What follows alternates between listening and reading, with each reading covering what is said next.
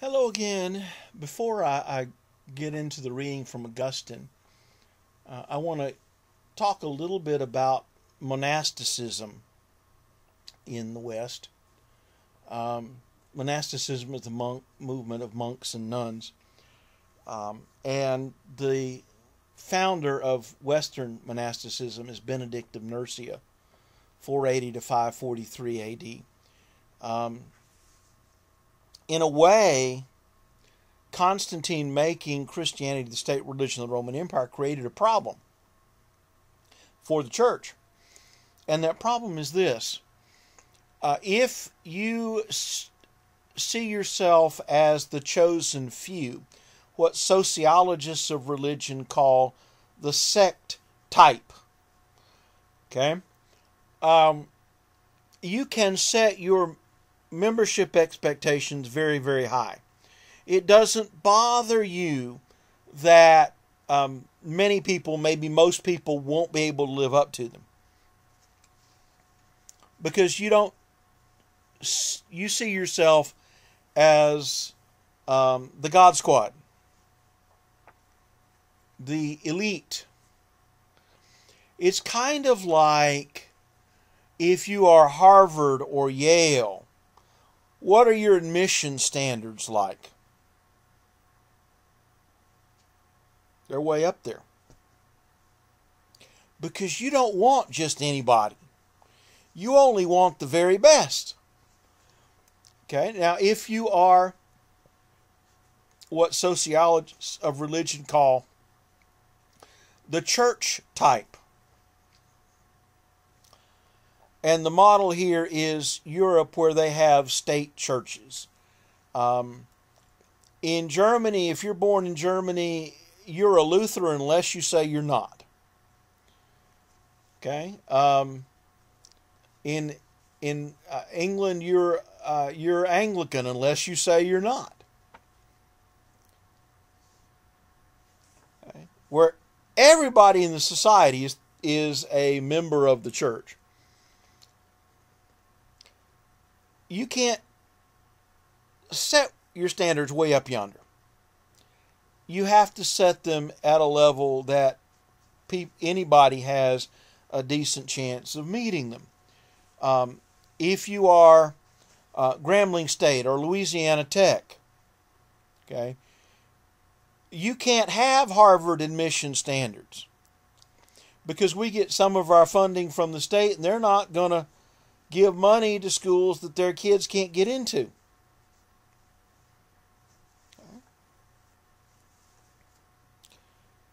Your admission standards have to be set at a place where most people can meet them. You know, essentially, our admission standards at Grambling are the same as the standards to graduate from high school in Louisiana. Okay. It's accessible to anybody.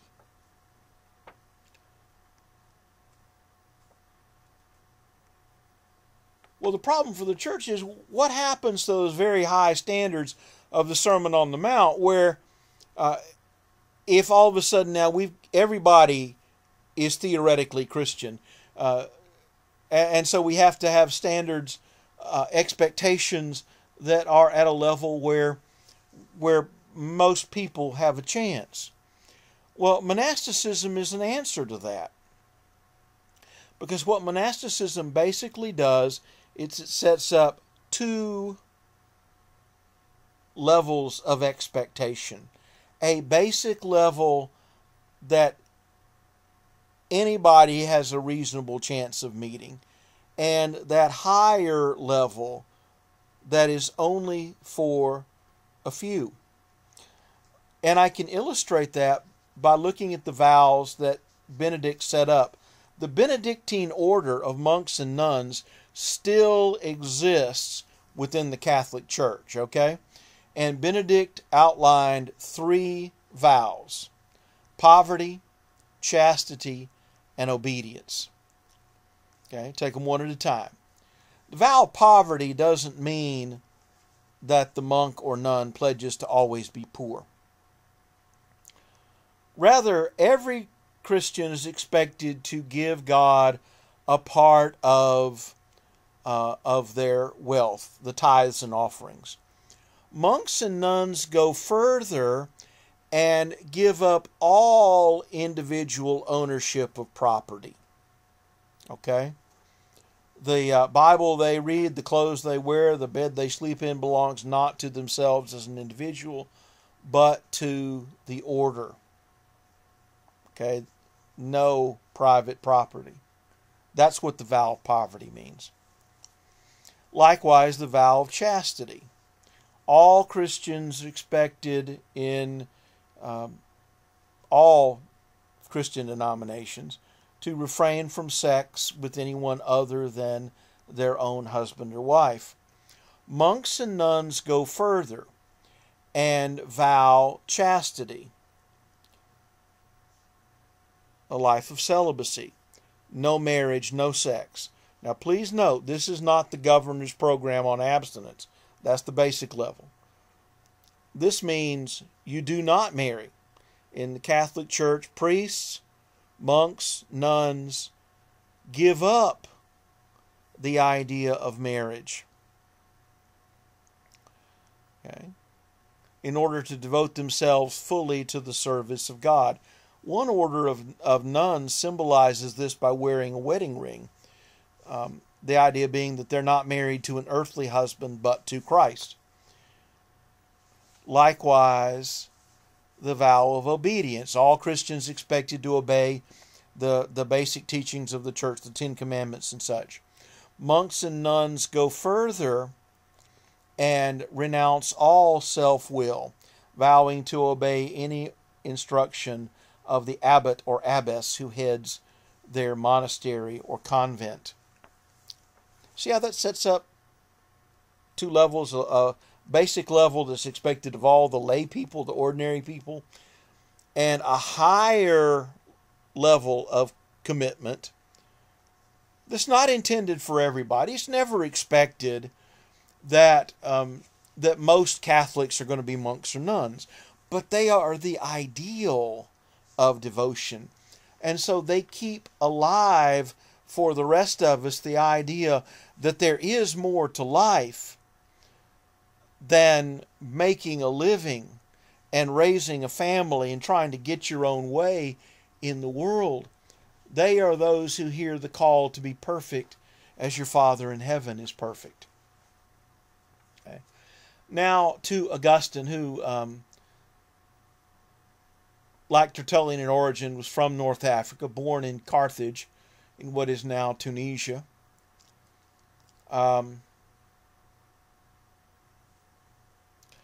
And I gave you excerpts from two of his books, Confessions, which is sometimes considered the first genuine autobiography in the West. An autobiography is a story of a person's life by that person. And he starts off reflecting on his childhood, which of course he doesn't actually remember being a baby. None of us do by the time we grow up. But he knows what babies are like because he has seen babies, and he has been told what he was like as an infant. And he talks about how babies want what they want when they want it, and when they don't get it, they cry. Either because they're not able to articulate what's wrong. If any of you have ever taken care of a baby, you know when they have only one way of letting you know there's a problem, and that is to cry. And it's up to you to figure out what's making them cry. And most of us have probably run through the checklist. Check the diaper. No. Well, see if they need burping. No. Well, see if they're hungry. No, that doesn't seem to be it. Well, maybe they're sleepy. Now,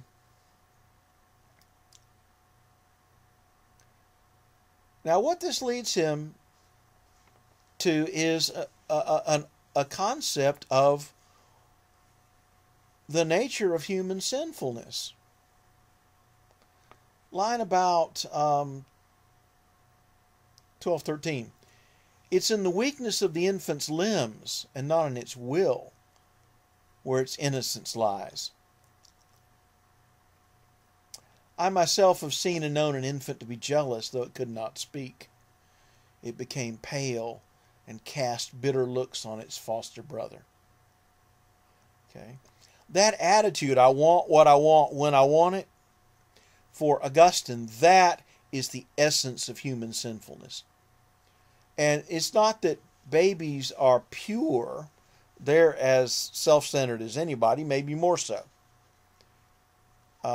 It's just that they can't put their desires into effect. Now he reflects on growing up. And about line 45, he thinks about how when he was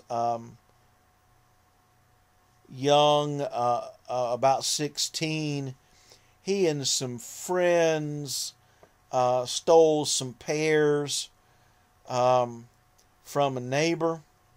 And he reflects on why he did that. You know, it wasn't because they were hungry. If that had been the case, you know, we might cut them some slack. In fact, they didn't eat most of what they stole. They gave it to the pigs. They did it just because they knew they weren't supposed to. And this leads him to reflect on why is it that we sin. Lines about 58 to 68. You know, it's because there's something desirable there.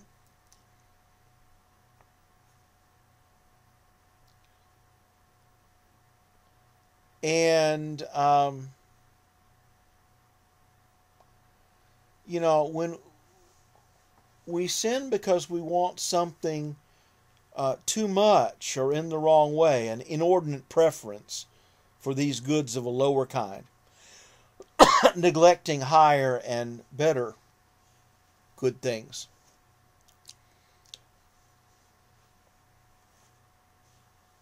You know, in order for us to be tempted, there has to be something good in there somewhere. Okay? Nobody would do something that didn't have some attractiveness to it. The problem, though, is that we want something too much, or we go about getting it in the wrong way, or we settle for a cheap substitute. Line about 86. Pride imitates high estate, but only God is high above all. You know, we want to be like God, but we don't want to be like God in the right way. We go, you know, we want to be like God in terms of a position, not in terms of God's character.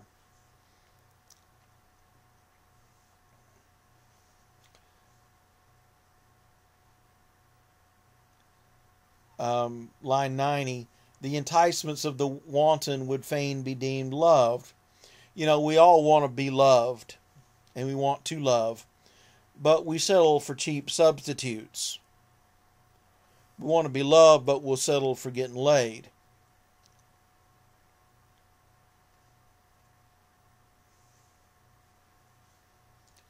Curiosity affects, pretends a desire for knowledge. But it's not really knowledge we want. It's only the appearance of knowledge. I encounter a lot of students in my time who don't really want an education. They just want a college degree. And they don't want to bother getting the education that degree is supposed to symbolize. You see what I mean about settling for a cheap substitute?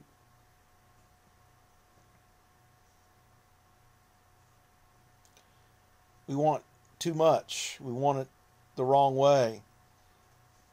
And so we go after things that are desirable, but yet not the very best. Every evil for Augustine is simply a corrupted good. Evil is not a thing in itself. It's a good thing, but it's out of place, or it's not controlled. I would use the analogy of fire.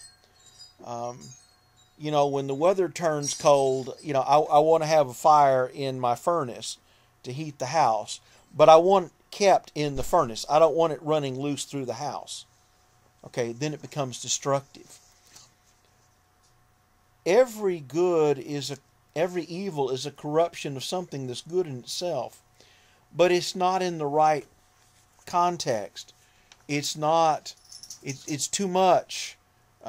It's not in the right way. It's out of place, and that's the nature of evil for Augustine. He talks about going to Carthage for what was the equivalent of college, and how he was kind of in love with the idea of being in love. And so he begins a relationship with a mistress that he continued for a long time, and that always bothered him, because he was, during this period of his life, he was involved with the Neoplatonists and a related group called the Manichaeans, who taught that anything to do with the body is evil. And he always thought he should be able to live without this relationship, but he could never bring himself to break it off. In fact, he says that his prayer at this time was, "Lord, make me chaste, but not yet." Meaning he wanted to give it up, but he wasn't ready to do so just yet. He trains as a teacher of rhetoric, public speaking, and he winds up going to Milan in Italy.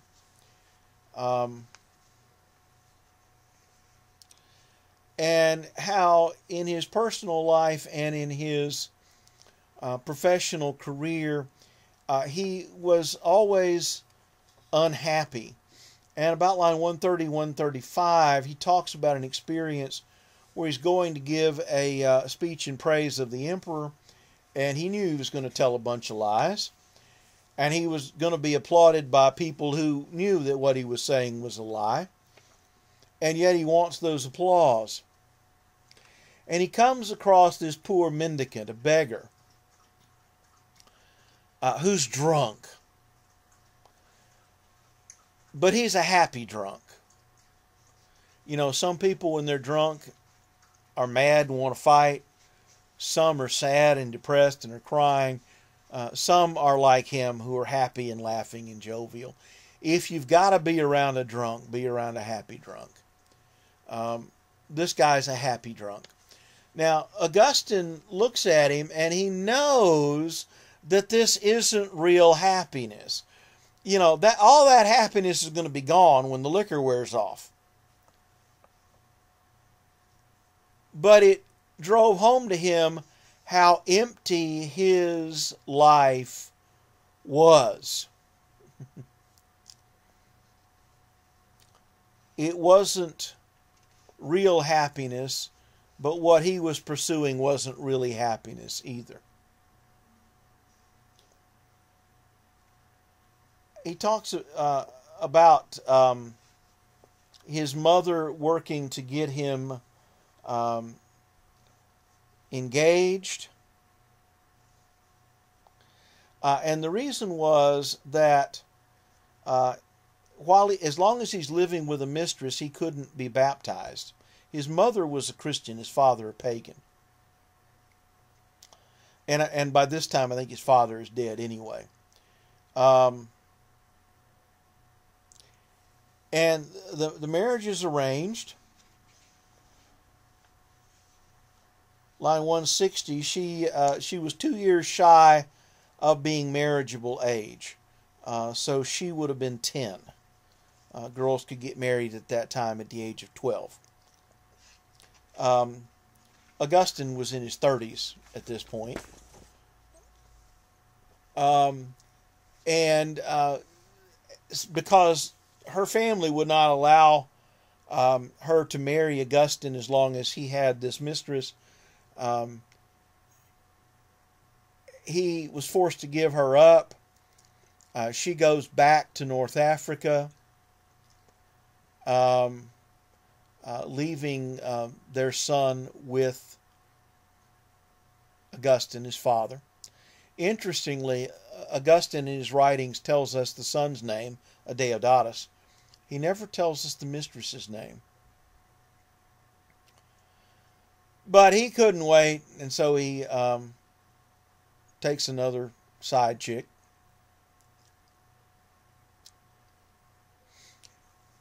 And he's really tormented by this in the excerpt from Book 8.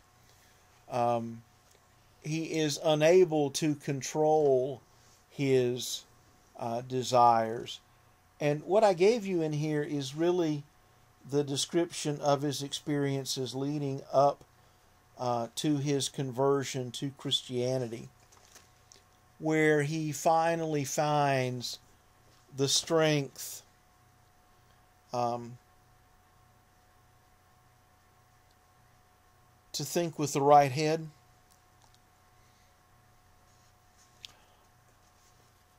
And he winds up actually not only giving up the mistress, but he doesn't marry. Instead, he winds up being ordained a priest. Remember, in the Catholic Church, priests do not marry.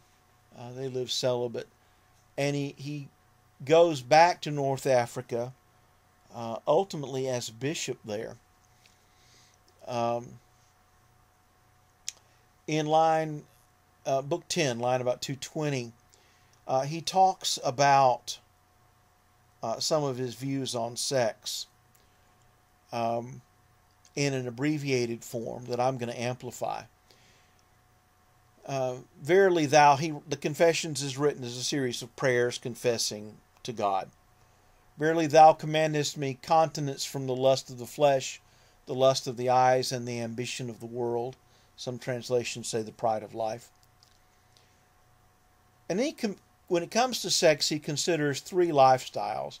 Thou commandest continency from fornication, and as for wedlock itself, thou hast counseled something better than what thou hast permitted. So he considers 3 possible lifestyles. Fornication, which is an old-fashioned word for sex outside of marriage, marriage, and celibacy.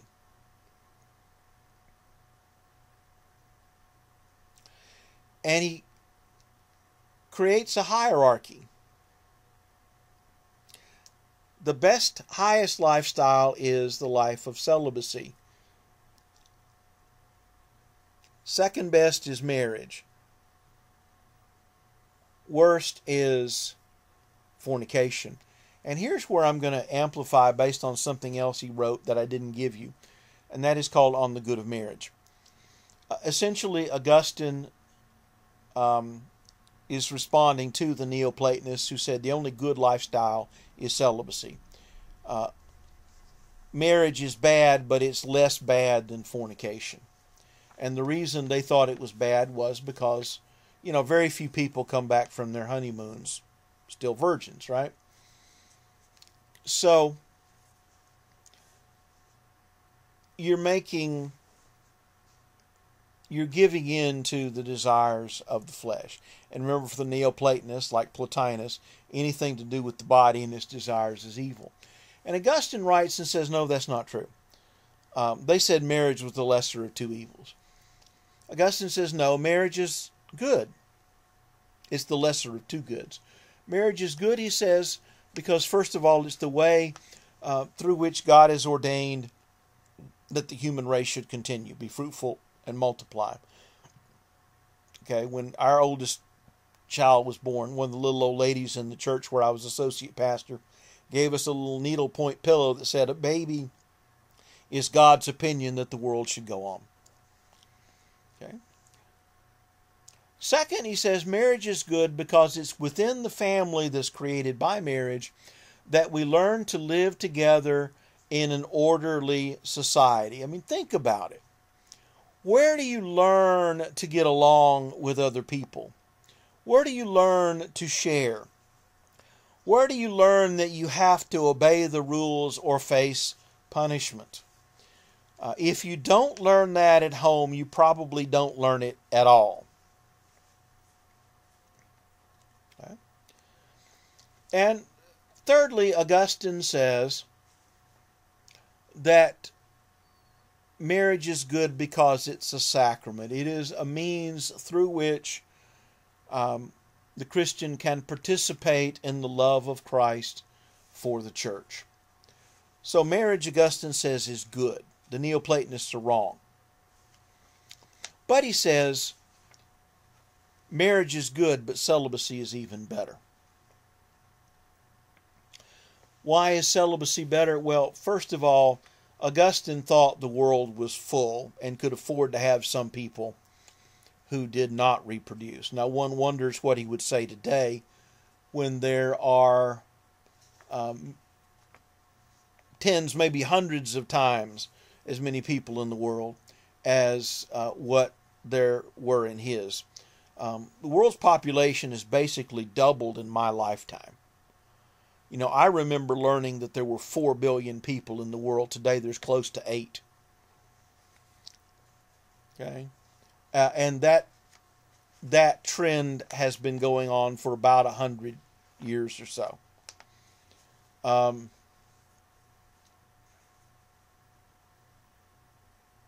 more importantly,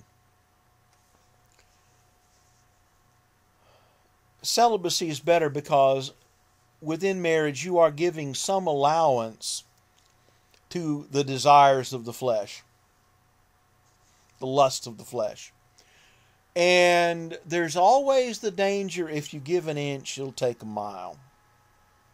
So he thinks it's better if you can live celibate, but nonetheless, marriage is good, not a bad thing.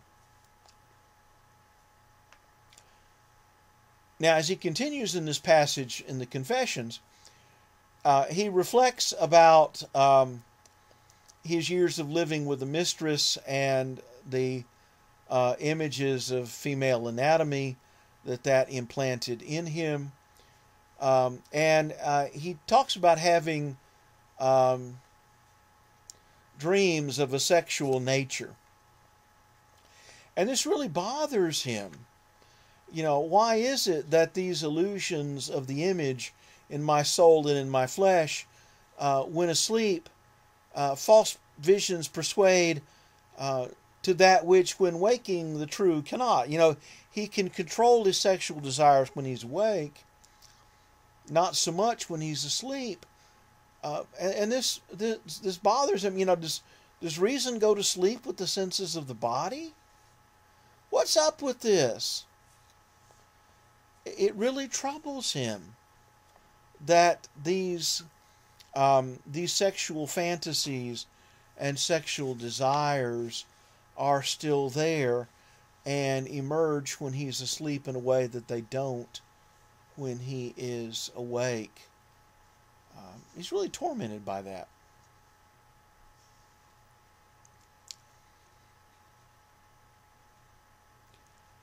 In Book 11, he reflects on the nature of God's creation and how God creates.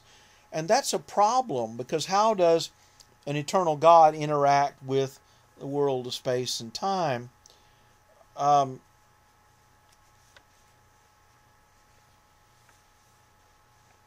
You know, it's God doesn't create like a sculptor who makes a statue out of clay or stone or wood or gold or something like that that's already there. You know, he's not fashioning the world out of something that's already there. And of course, in the Genesis creation story, the first one that we read earlier, God speaks things into existence. But that raises another set of problems for Augustine, line about 261. But how didst thou speak? Was it like the voice that came out of the cloud saying, "This is my beloved Son," or the voice with which I'm speaking to you now, in which I produce a sequence of sounds, one after another, and these sounds strike your ear and create words in your mind? He says, no, it can't be that way. Think about what's happening as I'm speaking. My diaphragm is pushing air out of my lungs through my vocal cords, which produce sound, and then my lips, my tongue, my teeth, my palate all shape those sounds into words, one after another in sequence. And so you have to have a period of time over which I am talking to you. And then that produces sound waves that move through the air. And we're not even going to get into the process of what goes on through the computer, because I'll be damned if I know. But on the other end, the sound waves ultimately produced by me speaking then strike your eardrums and produce vibrations. And somehow the little bones and nerves in your ear turn those sound waves into electrical impulses that go up the auditory nerve into your brain and stimulate your brain in some pattern or another that produces meaningful sounds, words, in your mind. Well, God is a spirit. He doesn't have lungs and a diaphragm and all that kind of stuff. And there's no passage of time.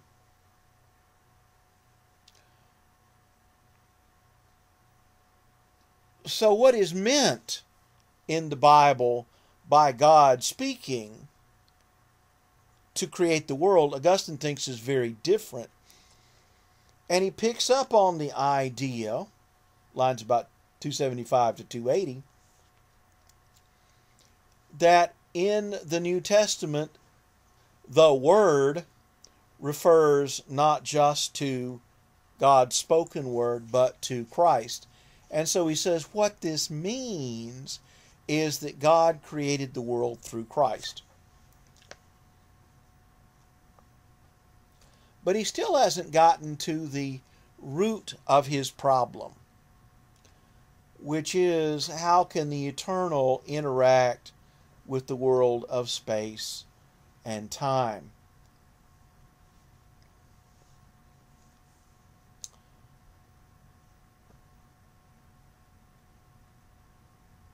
And that leads him to what this section is really about. Line 295 to 300. God is not an object in the world. Space and time are themselves part of the world that God created. God is beyond them, above them. God is eternal. And in the eternal, nothing passes, but the whole is present. Whereas within this world, no time is all at once present. Now, my way of getting at this is to use an analogy. Our perspective on the passage of time is like standing on the street corner watching a parade. You know, I can see clearly the unit in the parade that's right in front of me. And I can turn and look at the last couple of things that came by as they're moving away from me. And I can turn and look towards the next few units as they're approaching. That's kind of like our perception of time. You know, the present moment is in front of us right now. I can reflect back on the past and remember it somewhat, but never with the sharpness of the experience of the present. And I can look forward and anticipate the future that I expect to be coming towards me. But again, not with the intensity of the present moment. Okay, we experience time as a sequence of events, one after another. God's perspective is completely different. God's perspective is like flying in a helicopter above the parade. If you were doing that, you would see the whole parade stretched out in front of you, all at the same time. Okay? That's what he means when he says, to God every moment is always present. To God there is no past, no present, no future. Every moment is always present. And that, Augustine says, is how God can know the future, because to him it's not future. It's how there can be prophecy where God reveals the future, because God knows it, because it's not future to him. For God, every day is today. There is no yesterday, today, and tomorrow. Line's about 320. Okay. There is for us within the world, but not for God. God is outside of space and time. Now, what's important about this is what Augustine is doing is God becomes like a Platonic form, an idea. There is not occupying space, no physical component. God doesn't have a body, pure spirit. And not an object in this world that you can see. In the 1960s, the Soviet Union, an atheistic state, sent a cosmonaut up into space. And when he orbited the Earth, he came back and he said, I can prove God doesn't exist because I was up in space and I didn't see God anywhere. And I guess he thought that religion in the West would simply shrivel up and die. The reaction was very different. People laughed at him. Why? Because nobody thought that if you went up into space in a rocket, you would see God the same way that you can see the Long Jones Hall if you're standing in the right place on Grambling's campus. Because God is not an object like Long Jones Hall is, that if you're in the right space, you can see it. God is completely outside this world. However big this world may turn out to be, however vast space might be, God is beyond it. God is not a physical object in this world, but on a completely different level of existence. Not an object that you can study the way that you can study molecules. It's Augustine who taught the West to think this way.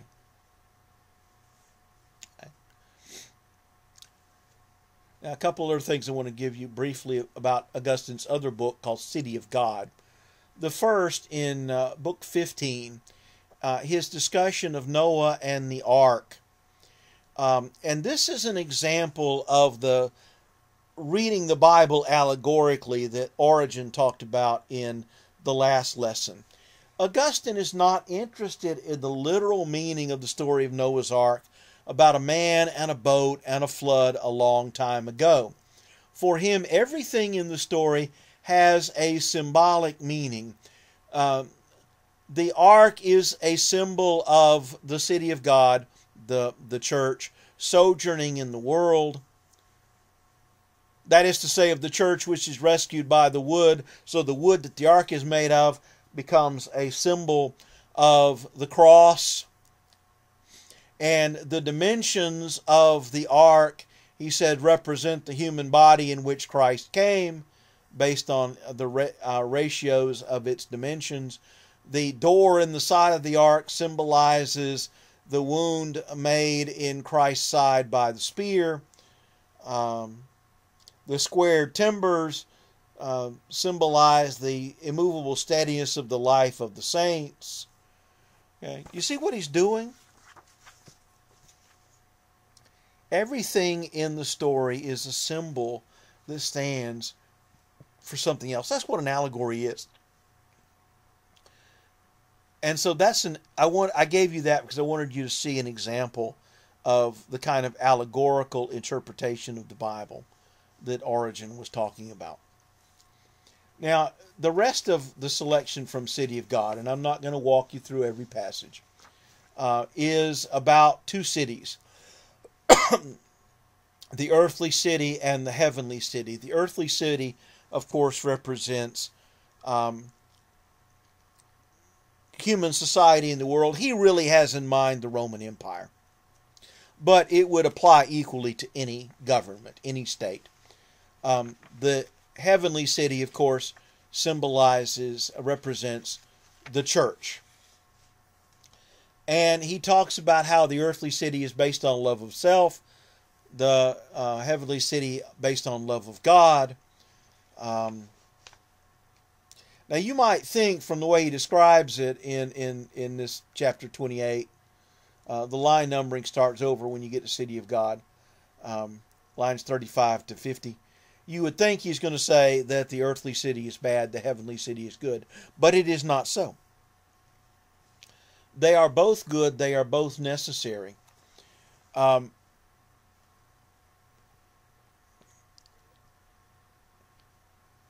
I'm going to condense this for sake of time.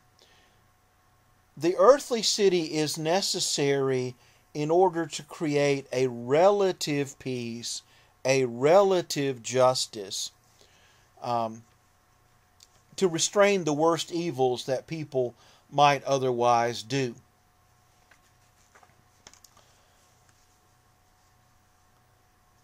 But the earthly city cannot, by its nature, compel people to genuinely be good. Because it operates mainly by coercion, force. You know, we have a criminal justice system. Every government does. You know, if you step out of line, if you commit crimes, you face punishment, right? That's necessary and it's good. And Augustine thinks that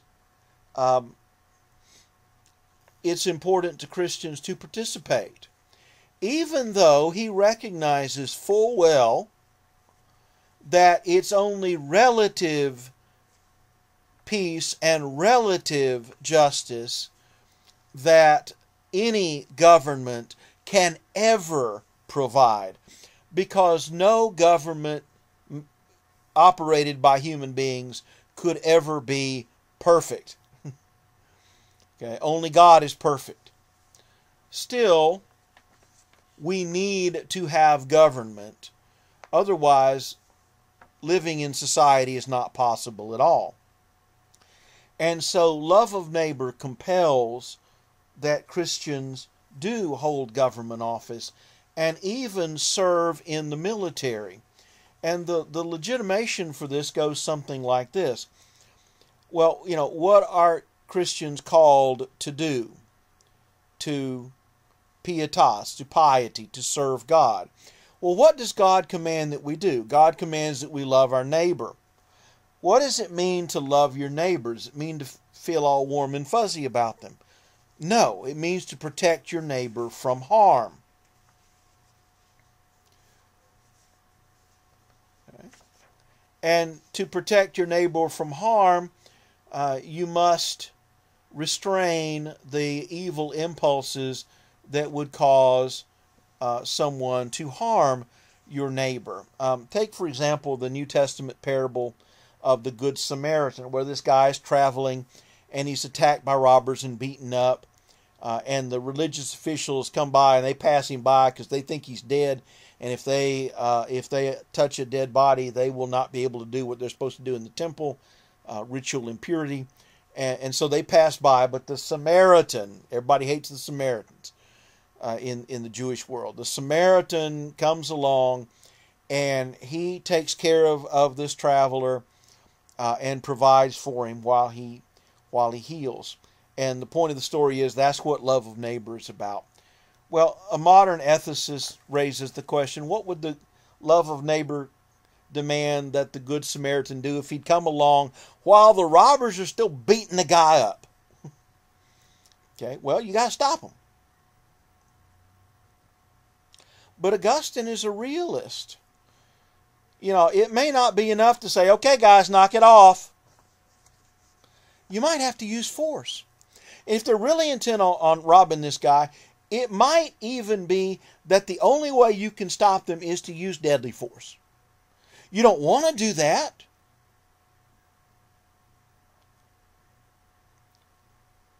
But sometimes that's what you have to do. You wish they wouldn't make you do it. But if that's the only way you can get them to stop, that's what you have to do. That's the way that Augustine legitimizes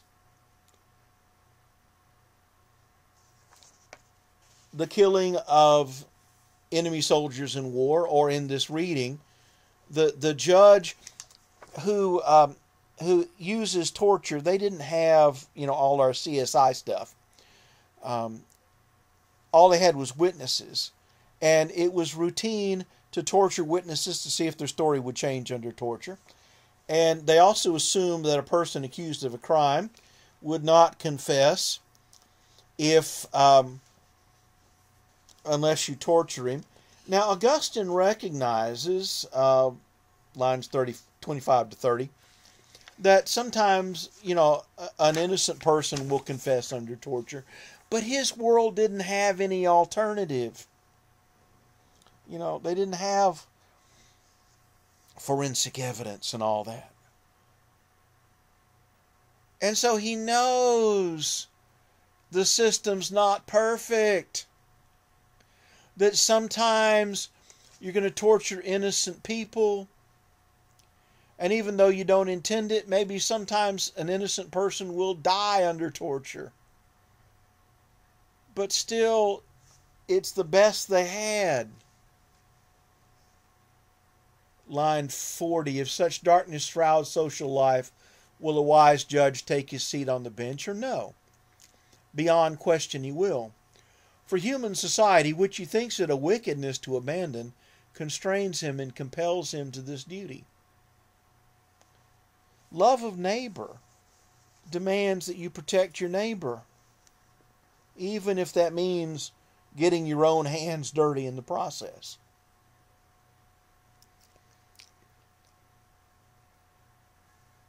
In this line of reasoning, Augustine has defined the dominant way that Western people have reasoned about the morality of going to war ever since his time. We call it the just war tradition. That doesn't mean, it's just a war.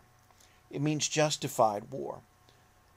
There are times when the only way to protect innocent people from harm is to fight a war. You don't want to do it, but sometimes you have to. It's worse not to. And love of neighbor demands that you do it. Now, if you're really perceptive, you may have noticed that this resembles the Roman code that we talked about with Virgil's Aeneid. But there's one important difference. And that is the Roman code, what you're serving is destiny. Here, what you're serving is love of neighbor. But that's an important difference. Because to go back to the story of the Good Samaritan, it's not just the Samaritan that's your neighbor. It's also the robbers who are your neighbor. And so, basing it on love of neighbor only justifies the minimum level of force that is absolutely necessary to protect the innocent person. Okay? And so it puts limits in a way that the Roman code does not to what it justifies. This is why we are upset when a cop uses unnecessary force Okay? Because, we're only willing to justify the least amount of force that will do the job. You're not justified in using a taser if the guy surrenders. And you're not justified in using a gun if a taser would do. Okay.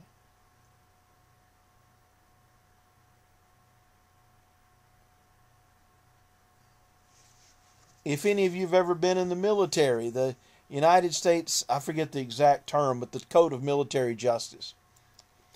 There are some things that you can't do, even in wartime, that are considered crimes. Okay? Because it's not necessary. It's not legitimized